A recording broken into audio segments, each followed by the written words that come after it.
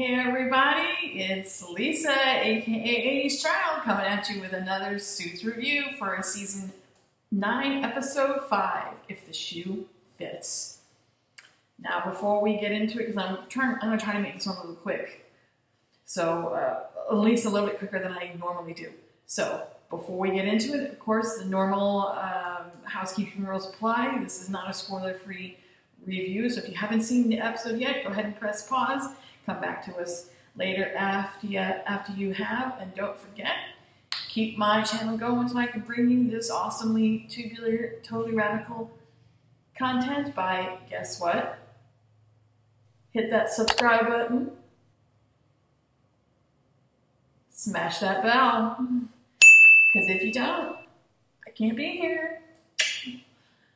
Anywho, let's get right into it. Season 9, episode 5. If the Shoe Fits. And this is the one that everybody's been waiting for since we got the information way back in the fall that Patrick J. Adams was making a triumphant return, even if it is only for one episode. He is back as Mike Ross. Apparently what brings him back is that he is working a case, and the case that he is working, that he is defending, the client that he is going against happens to be a client of the firm. You remember back in episode 1, the season premiere of this season, when Harvey had to make a grand gesture to Samantha to apologize to her for leaving her in the lurch to go run off with Donna while Samantha was, bowled over by losing Robert Zane, and she felt really pissed off because he kind of just left her there with no explanation, and then made her think that the reasoning was something other than what it was by lying or just letting her believe something that wasn't true. So he made the grand gesture of giving her some of his clients, including one of his favorites, Brick Street. Yes, Brick Street. This one comes up again. And if you thought that things were over with Faye now that all the partners had gone to her and stated their purpose and said back the fuck off in episode 4, yeah, no. This is only getting worse because Faye did not particularly care for that harshness, so she's biting the ass back. And honestly, I gotta tell you, I'm not surprised that it was Samantha to go down first, because Samantha is well known, and okay, I know, in the 9 seasons of this show, Harvey's done some shady shit. All of them have done some shady shit. And if Faye was to look into it pretty closely, they would all go down for doing some shady shit. But Harvey and Donna and Lewis at least recognize the error of their ways and are trying to improve and be better lawyers and better people. Samantha consistently defaults to her one way of dealing with problems, and that is digging up shit on people and burying them with it, with a shovel. If that means coming up with something fake to bury you with, she will do it. I wish that she wouldn't. She's already been told more than once by multiple people at the firm. I'm not even talking about Faye. I'm just talking about the partners, the people that she now considers her family, to back the fuck off, to power down, because if she doesn't, she's going to get fucked. This shit that she keeps wanting to do is going to bite her in the ass. Thus far, Faye has stayed off of her radar because she's managed to do her work and defend her clients without doing anything stupid. But now she's gotten to a boiling point. For the most part, because of Mike. And she didn't count on Mike being as good as he is. Even though Harvey told her, don't underestimate him. He's that fucking good. So anyway, back to the beginning. So Harvey's come home with a pizza, ready to have a cozy night in with his girlfriend. Now, yes, we didn't get much Darby in this episode, but that's okay. We've had a preponderance of Darby for the first 4, so it's okay to have one less. Besides, this is kind of setting up the drama that is going to take over the last 5 episodes. Can you believe we're already at the halfway point? Oh my god, there's only 5 episodes left. This is going to kind of set up the drama and the plot going forward, starting with Samantha going down in a bucket of flames. So, yes. So he's home with the pizza, ready to have a nice cozy night in, and who's there? Mike. He apparently called Dawn first to let her know that he was in town on business and he wanted to come over for a visit. And she, you know, being the good conscientious girlfriend that she is, figured that the guys would want to have a guys' night.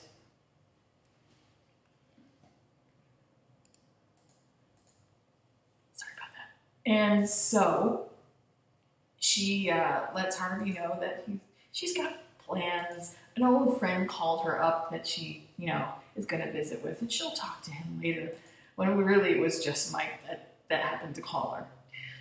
So, you know, she's doing the good girlfriend thing and giving, you know, the bromance a little time to thrive. So they're chilling out, having their pizza, and doing their back and forth banter. Rick Sorkin, Harvey, really. And Harvey, of course, brings up the question, you know, I know you didn't just drop in here for no reason, so what brings you down here? And Mike explains that he's working with a client, and that client is a famous basketball player who was under contract with Brick Street, which is a sports clothing and memorabilia manufacturing company that they make sports jerseys and other sports paraphernalia. And they tend to contract with a lot of sports figures and celebrities to sell their shit. They contracted with this guy, this basketball player, to sell merchandise. And what the basketball player realized was that the company, primarily their factories are in China, they were using, the conditions at the factories were miserable. They're paying their workers like 20 cents an hour. Two of the employees committed suicide. The basketball player claimed he didn't realize how horrible that the conditions were, so he actually physically went down himself to the factory and saw it with his own 2 eyes. And now he wants out of the contract because he doesn't want to be associated with it. But there's more to it than just that. That's like the surface violin shit that Mike is playing because it's the easiest card to play. But there's more cards buried beneath. Harvey's like, oh, I don't see you in like a year, and this is what you have. Okay. Okay. See, the primary focus of this episode is not just the case itself, but it's this whole question of no matter what work we do, at the end of the day, can we still maintain our friendship? Can we still just be Mike and Marty, you know, and put all the work shit aside and leave it at the office and go home at the end of the day and just hang out and be cool? And you really hope that they can, but it seemed like they were going to for a time, but then, you know, shit hit the fan. So anyway, they kind of set up this friendly competition, but you know, you kind of know that they're going to come at it in a friendly way, that they're not going to rip each other's faces off, because at the end of the day, I think the two of them really do value their friendship, and they don't want to ruin that. Especially Harvey. Harvey, the way he is now, you know, he's different, and he's if it was any other person in the past, you know, Harvey would have like done whatever he had to do to screw them over, but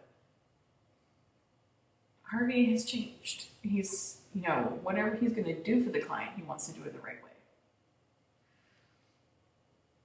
And I give props to Gabriel Macht for the writers, you know, for showing this really intense character growth. I know we haven't had a chance to see it with Samantha, because she's only been on the show for like a season and a half. Not even. So she's still growing. But at least Harvey has seen the error of his ways and knows that, you know, if he's not, and he is especially cognizant of the fact that Faye is there and is watching Harvey move like a hawk. And that if they're not careful, they're really going to get hosed. Because more than Samantha, he has seen what happens when you do fuck up. Mike going to prison, Don almost going to jail. You know, I think he's at a point now where he doesn't want to do that anymore. He wants to be better, not just a better warrior, but a better person in general. So anyway, he warns Mike ahead of time that he's not the only one. Well, he doesn't tell Mike about Samantha at first. I think he kind of wanted to spring on him as a bit of a surprise. But he kind of tells him that he's not necessarily alone in this, and it's not going to be as easy as he thinks. So if he's coming here to get his game on, you know, he's going to give it to him.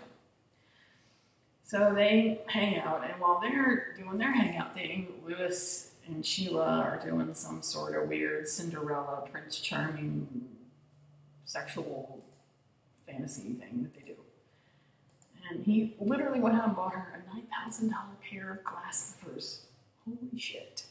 Like, this man had that much money to spend just to complete the fantasy. But apparently Sheila's feet are swollen because she's pregnant, which happens, trust me, I know, I've been there twice. And her feet won't fit into the slippers. And I know how women can get when they're pregnant. Like I said, I've been there twice. Every little thing can set them off. And they can get angry at the smallest things, and they can take it out on the wrong person.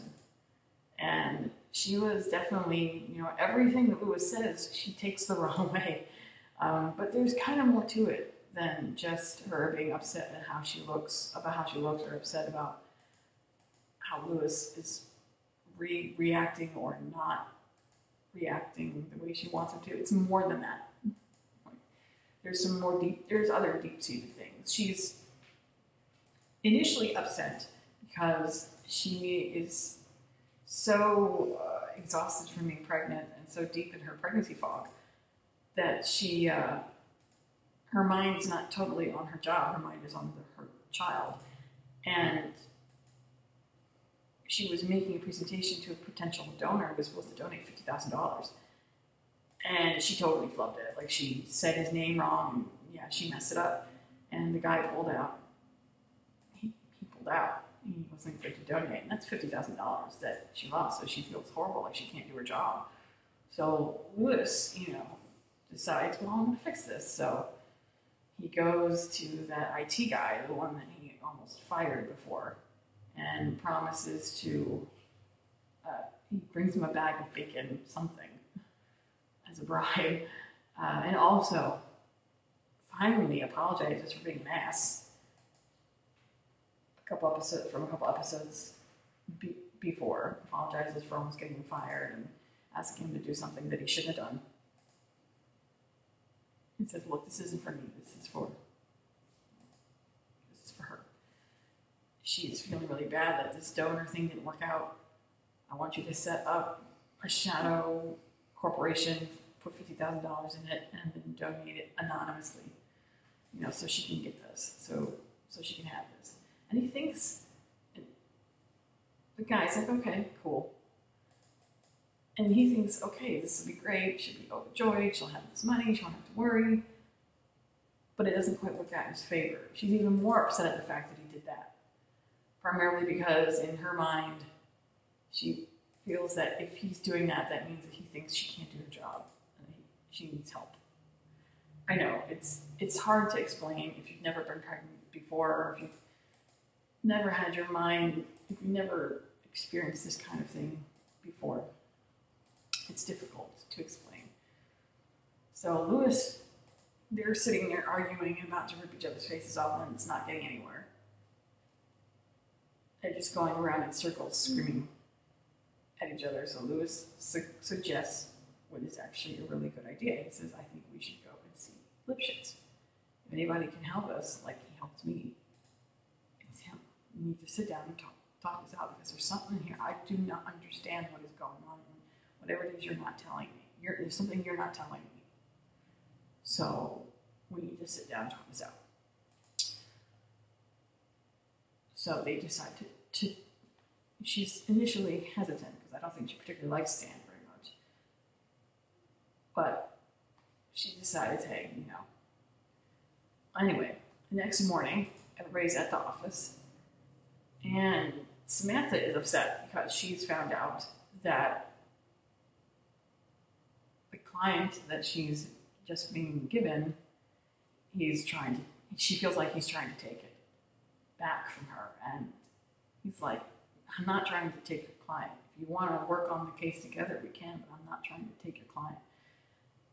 She already knows that the client is embroiled in a lawsuit. And he says to her, look, I'm not trying to take your client. The issue is that the person who's on the opposing team is someone who's known to me, and I figured it would just be, because I know the account so well, and because that person is known to me personally, I figured it would be easier for us to do the back and forth. You know, and he would never let me live it down if I lost. You know, he's wanting to come at me, so why don't we just do, you know, just, if you want to sit with me, that's fine. I mean, I don't care. We can do a first, second chair type thing. I'm not trying to steal your client. It's still yours. She's initially hesitant at first, but she's willing to go along with it as long as she's first chair. So when they walk into his office, Mike is already there because has a deposition set up with his client. She's like, who the fuck is this? Because she's never met Mike. She's heard about Mike, of course, but she's never met Mike. Harvey introduces him to her. This is Mike Ross. Oh, protege. Okay. She doesn't care. She doesn't know him. She doesn't consider him part of the family. She doesn't give a shit. All she cares about is taking care of her client. She's even more upset at the fact that apparently a deposition was scheduled without her knowledge. And it feels like he's giving up to the other side in her mind. Whoa, no, I'm not. Look, Mike is my friend. We've known each other for a long time. He just wanted to play it cool. Him against me, no big deal. Like I said, if you want to be in on it, you can. I don't care. So again, she is obstinate, swearing that this is her case. She's first chair, and she's going to take care of it all. That's pretty much the way that Harvey lets her go about it for the most part.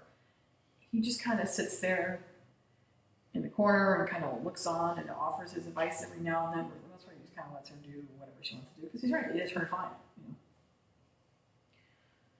So they're having this deposition in the office, and Samantha is going at him hardcore. She's asking him why it took him 18 months to even file a grievance against the company about the conditions, and also whether or not he actually had any proof that the conditions he specified were real, because he's the only one that's saying it. And he's certain from his eyes, for what he saw, that they were miserable. But that's only his word. There's nobody else that is backing him up. And the contract said that of the time that he signed, he had 12 months to pull out if he disagreed with their practices or anything like that. He had 12 months to withdraw. Now, 6 months into the contract, he received a letter from an activist who knew about the conditions and told him, hey, you need to investigate this. This shit is wrong. You need to pull yourself out and away from these people. They're using workers and exploiting them. And at first, he didn't think anything of it. He just thought it was some crazy dude that sent him a letter, and he didn't really buy it. But when he actually went down there to the factory and saw it for himself, by then it was already like a year later. And it was 6 months after his contract, his ability to remove himself from the contract was already cut off. So right there, they have him in a legal loophole because he missed his time frame by 6 months. Now, Mike counters by saying that he never asked for the letter. The letter was sent to him by some random dude. He never asked for this guy to represent the workers in any way. Samantha says to him, it doesn't matter. The fact is, you were 6 months too late, and you know it. So it doesn't matter how many violins you play for the jury in court. Legally, we have you, and we will send you packing on your way when we are in court. Mike knows they're right, but you know Mike. He's always got something up his sleeve. So the next day, actually that same day, Katrina is talking, well, Donna comes to see Katrina because she wants to check up on her to make sure she's okay. You know, it's been a little bit since Brian left, and she wants to make sure that she's over Brian, or if there's anything else she wants to talk about. You know, she wants to make sure she's okay. Katrina doesn't really want to talk about it. She's kind of embroiled in her work, and she wants to stay that way. She asks her, have you called him? And Katrina can't even look her in the face, so she knows immediately right there. If the very idea of calling him is that disturbing to you, that means you're not over him yet. You really need to, you know, try to, how about you and I go for drinks after work and we just kind of chill, right?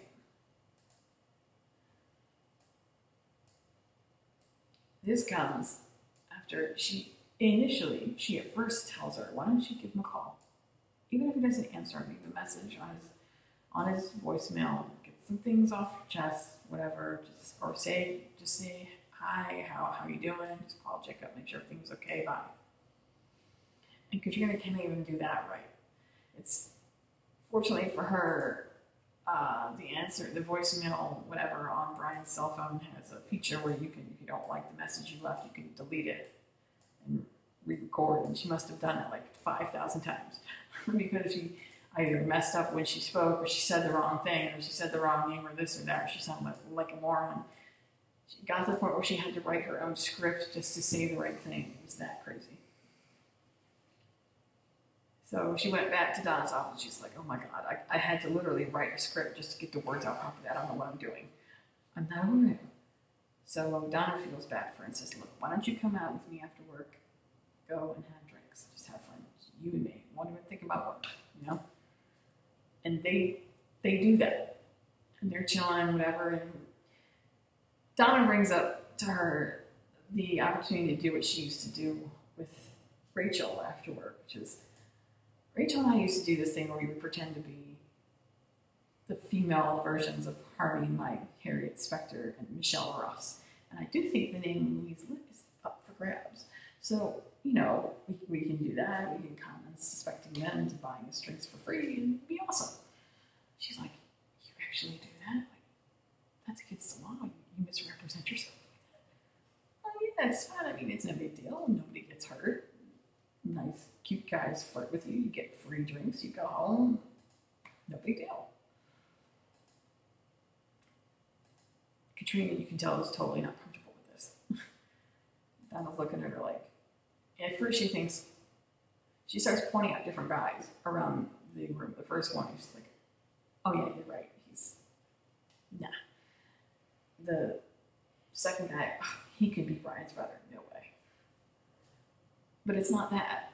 She gets so flustered that she's about to get up and leave because she doesn't want to deal with anybody. So apparently Donna has misread the whole thing. She doesn't want to run around conning men out of drinks. She's not even comfortable in her own skin. And it's because prior to this fantasy with Brian, she'd only been in a real relationship once. And I think it failed because she pulled herself out of it and threw herself into her work. She put her work before her personal life. Not just her personal life, but her work before her own self. So Donna's like, look, you need to not just, this fantasy you have with Brian, these feelings that you have, is your soul's way of telling you that there's more to life than just your work. You've literally been embroiled in your work for years. You have not taken any time for yourself. You have to do that. So she says, look, here's what we're going to do. I want you to promise me that at least one night a week you will take for yourself. I don't care if it's cozying up on the couch and reading a good book, going to the gym and having a workout, going to the pool, taking a swim, going to a movie, whatever. Just anything and anything that has nothing to do with work, just for yourself. And that is something that Katrina can do. And for starters, having a drink with a friend. Taking some time out for yourself, being happy with yourself. Because how can you be in a relationship if you can't be happy with you? You know what I mean? So the next day, when Katrina comes to her and says, I signed myself up for a ballet class, I'm so awesome. She's happy for her, but she isn't able to finish talking to her because she gets a notification on her computer.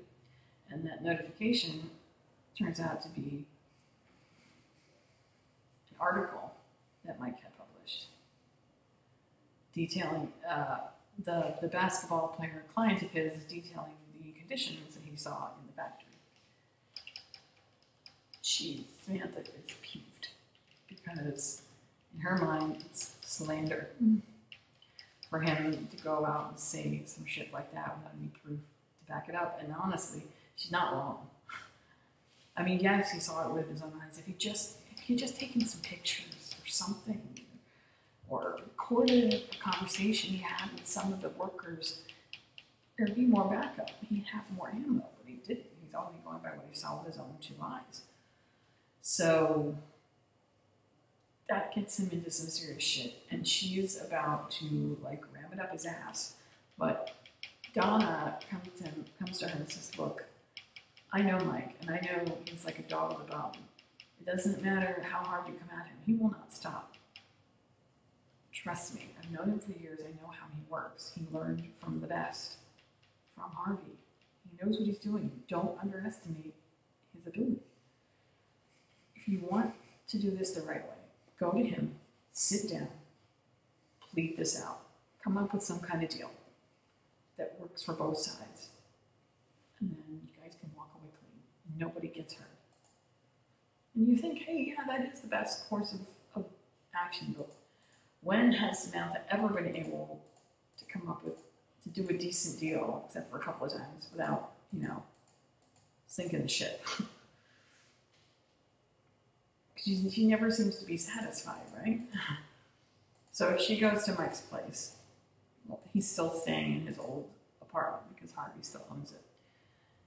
And she wants to sit down with him and make a deal.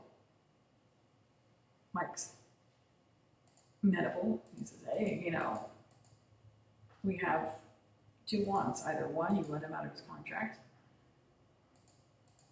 with full payment, or two, you stop making your clothing and other items the way you've been doing it. You improve your conditions. It doesn't necessarily have to be both. I mean, the most important thing is the improved conditions. I mean, he's not dumb enough to think that they'll do both, but if he can at least get improved conditions for the factory, that'll be a good win.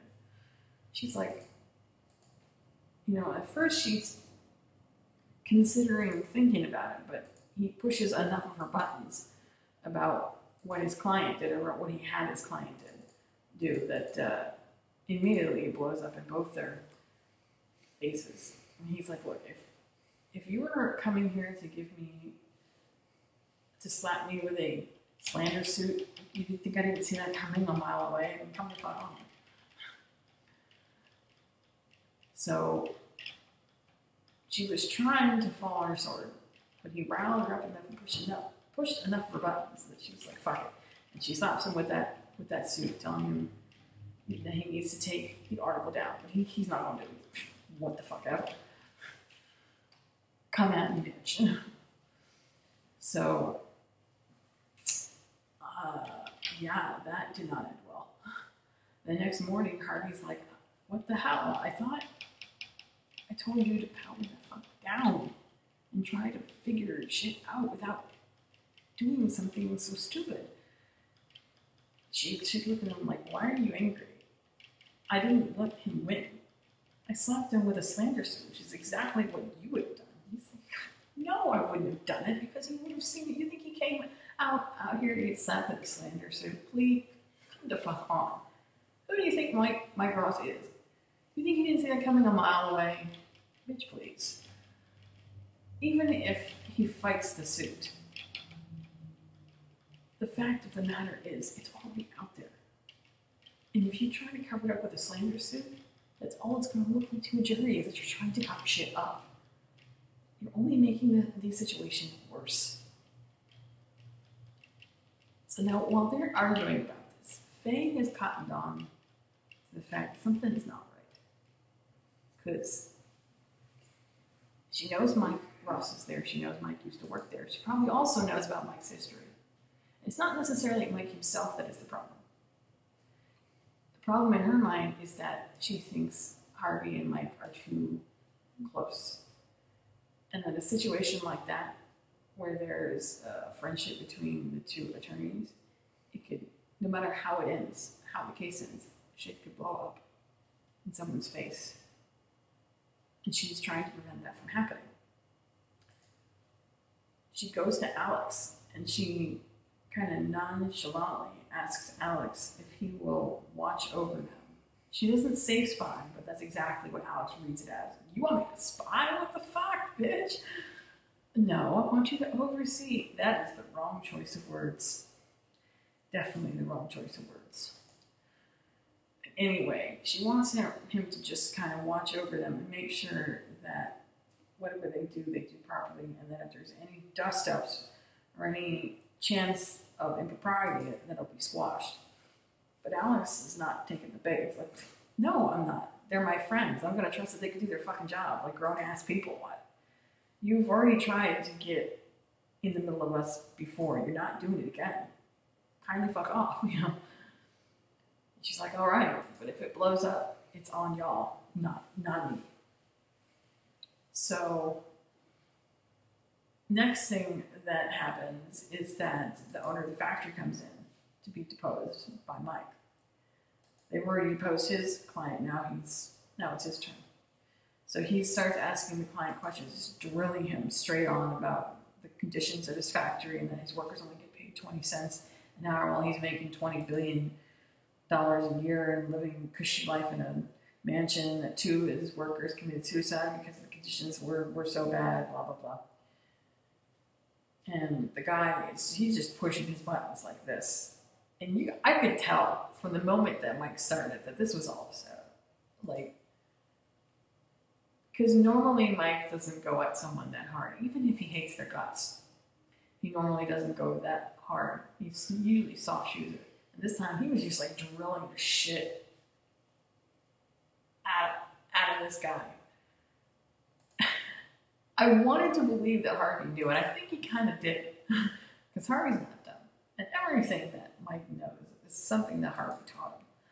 So you could tell that he was purposely trying to get this guy to slip up and say some shit.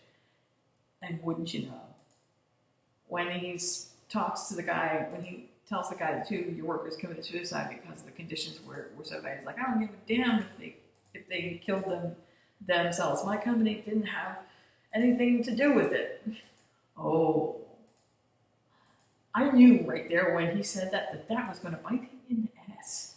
And it did for about 2.5 seconds. But yeah, I knew that particular line was going to hurt them. They didn't realize it at first because Samantha was like, this is over. It doesn't matter what you say about the conditions in his factory. You can't prove or substantiate any of it, and we still have you over a legal barrel. And before the deposition even starts, Harvey and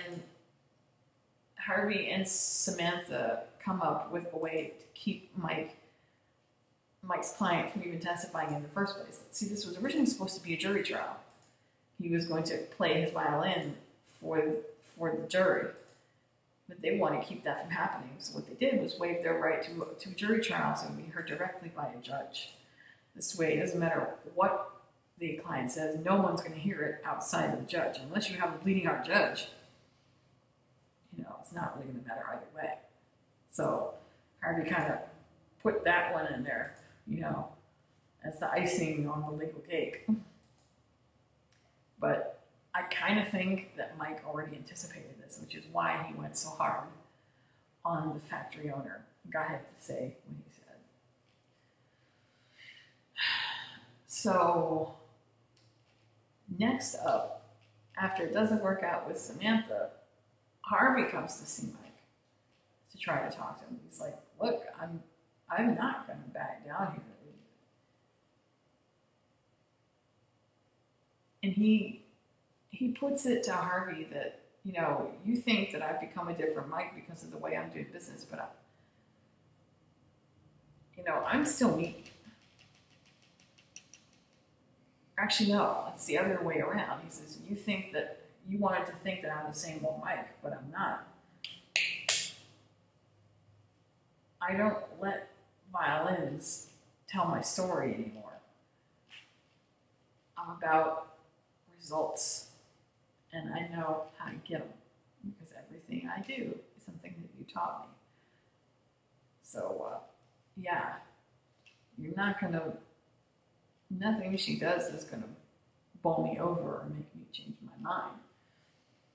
But his reason for coming there wasn't just to talk about the case. He just wanted to make sure, for his own peace of mind, no matter what happened at work, no matter what Samantha did, that they were still cool. That everything was going to be okay. Because in his mind, because they waived their right to a jury trial, and that he pretty much had Mike over a legal barrel, that there was no way that Mike could proceed any further, and he would just like take a deal on that would be it. He figured the case was pretty much done.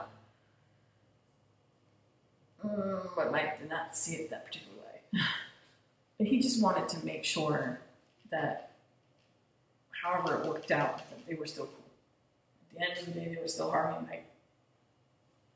Solid romance. Yes? But, you know, Mike doesn't entirely answer him. Not entirely. You know, you can tell, it's like he's still got something up his sleeve. And he doesn't want to put all his cards out on the table just yet.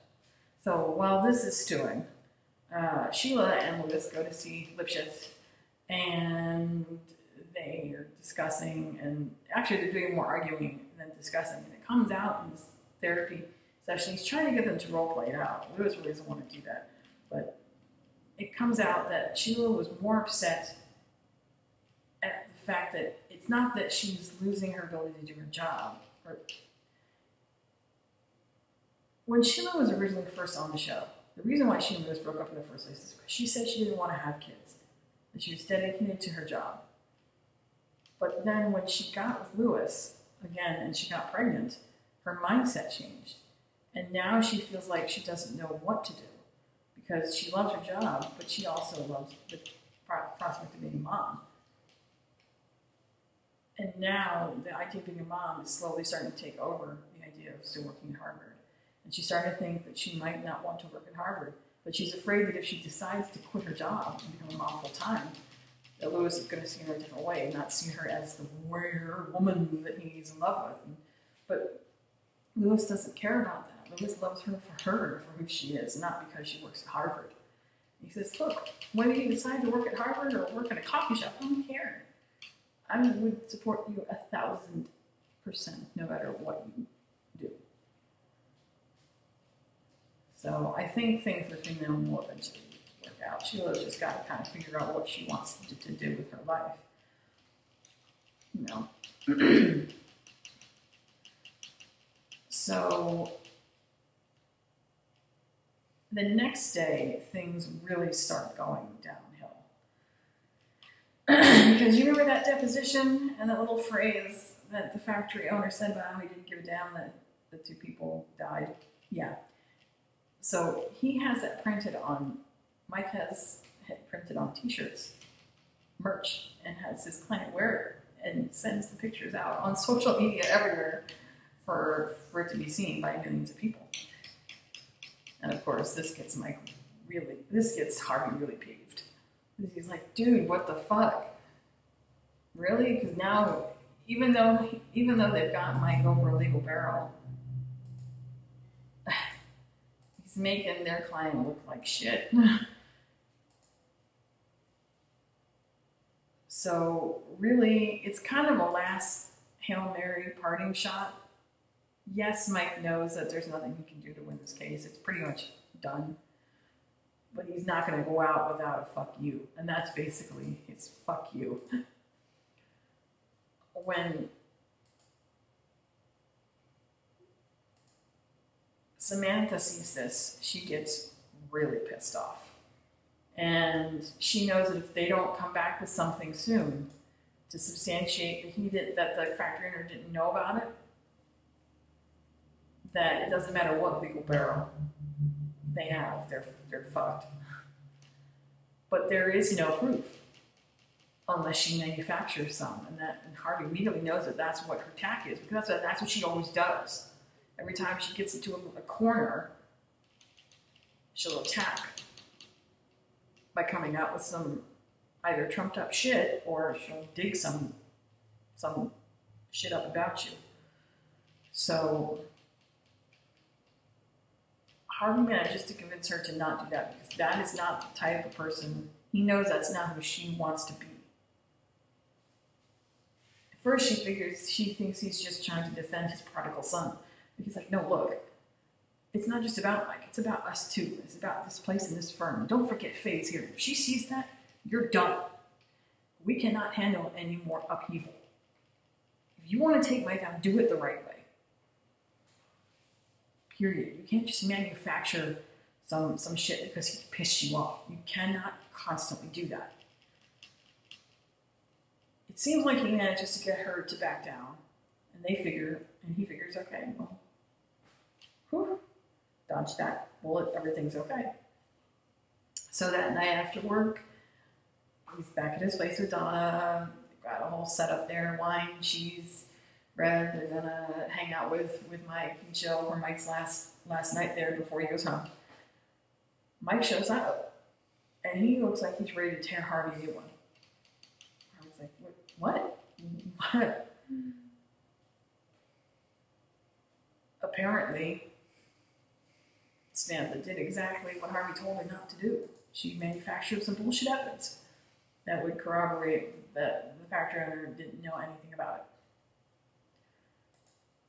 Mike feels that Harvey was the one that did it at first, because it's the kind of thing that Harvey's been known to do in the past.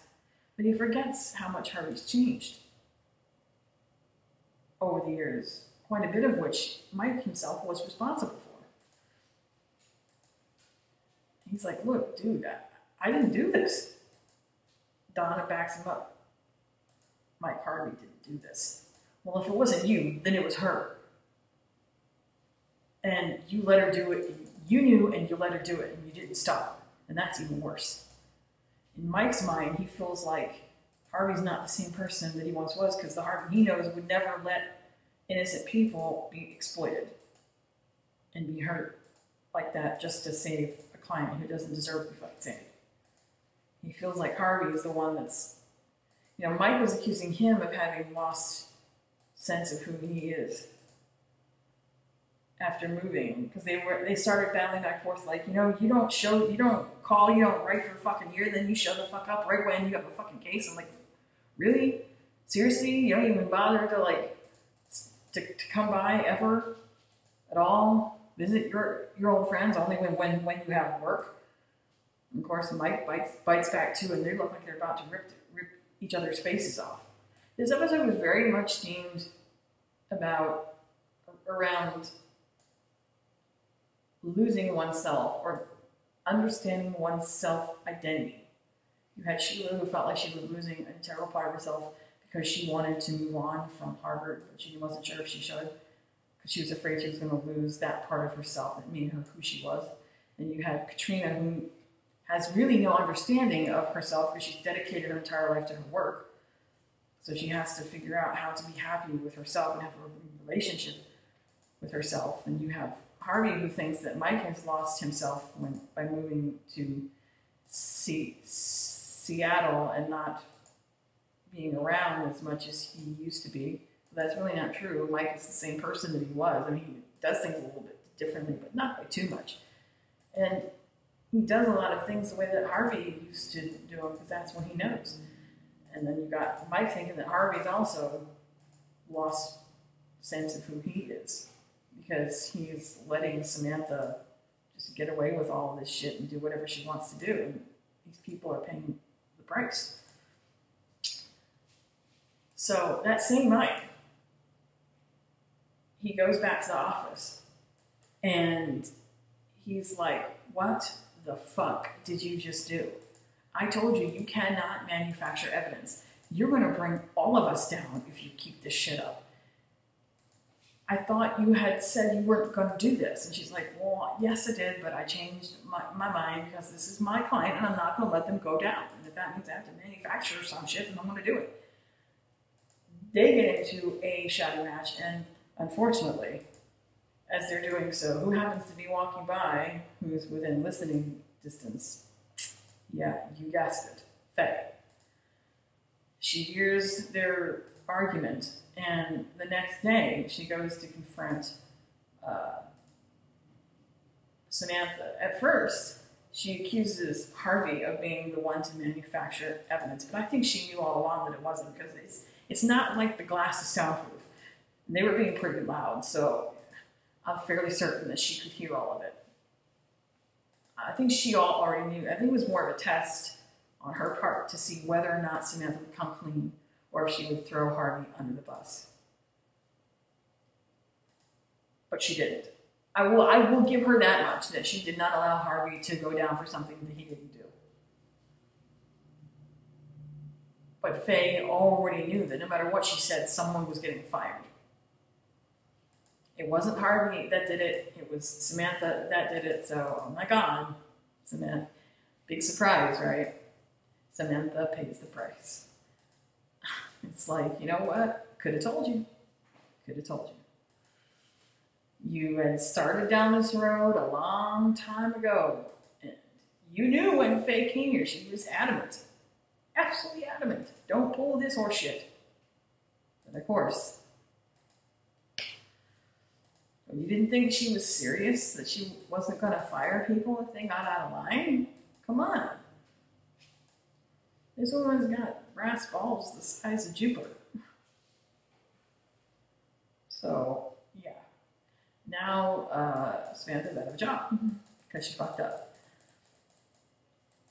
Last thing of note is that Lewis goes over to Mike's apartment, and he's in the midst of packing up to catch his flight. And he's worried that, because he knows that this case has had some serious fallout for everybody.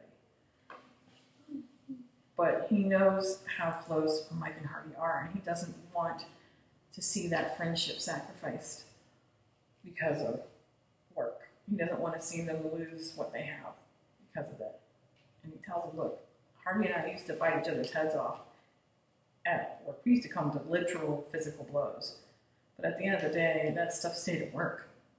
And it didn't spill over into after work. We're still friends then, and we're still friends now.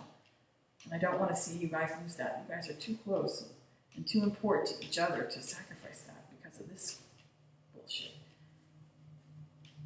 I mean, even if you don't want to call him now, maybe when you get home you can try and call him again. And just talk, make sure everything's solid. Mike is kind of hesitant. So I don't know where it's going to go from there. I don't think that they're going to lose their friendship because the two of them are too tight to lose a friendship over this mess. But it might be a little while before they talk again. And Mike gives Lewis a little baby onesie that says, "You've been spit up." So adorable. And I'm telling you, I think it's Suits merch that was altered. Because I know some of the actors have this merch. And, he just gave it to him as a gift for his new baby. And Harvey tells Samantha that, I tried to have your back. I defended you to Faye. I defended you to Mike, even when I shouldn't have. Because you're my friend and you're a part of this team. But no more. I'm done. I can't keep defending you because I can't trust you. Which, I get it. She broke his trust. They agreed on what they were going to do, and she went behind his back. She has a penchant for doing this shit, which is why she tends to work alone. I knew when Faye showed up that if anybody was going to go down first, it was going to be her.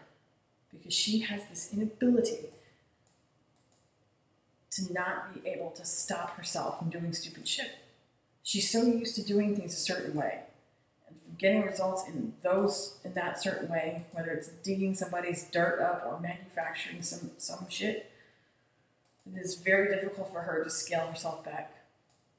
And I know in the forthcoming episodes, the promo for episode 6 shows them all of them meeting up on the roof discussing where to go from here.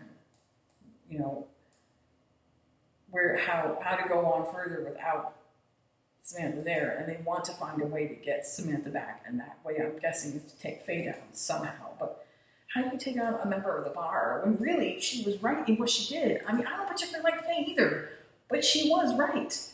She manufactured evidence. That's illegal. She literally could probably, if Faye wanted, she could probably go to jail. The fact that she lost her job is minuscule compared to what Faye could have done. You know, so I can't really fault Faye for it because Samantha should have done it. Flat out. I mean, and let's not forget, Mike came into this knowing exactly what he was going to do. He had this shit set up way beforehand. Harvey told her. Donna told her, don't underestimate Mike.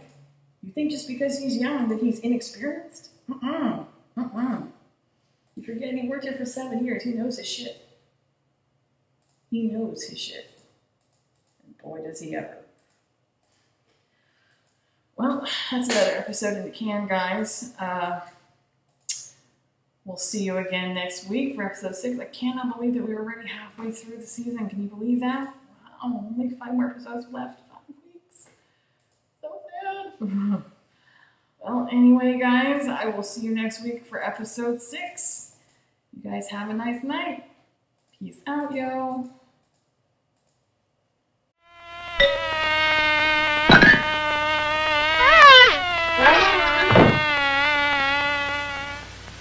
Good night.